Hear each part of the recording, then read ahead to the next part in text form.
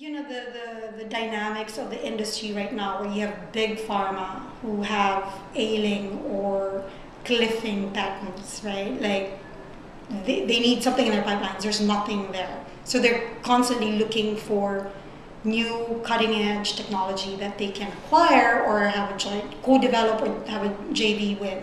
So that's one side of it. And then you have all these scientists, investigators from biotechs or academia who have potentially, you know, the solution to unmet needs, but they don't have the capital.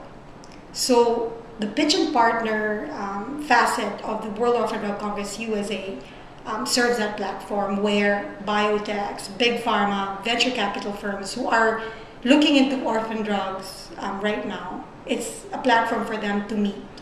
So these will be like the pitch and partner we will have on the first day around 35 principal investigators, scientists pitching, you know, their technology, their discoveries in orphan drugs for 10 minutes.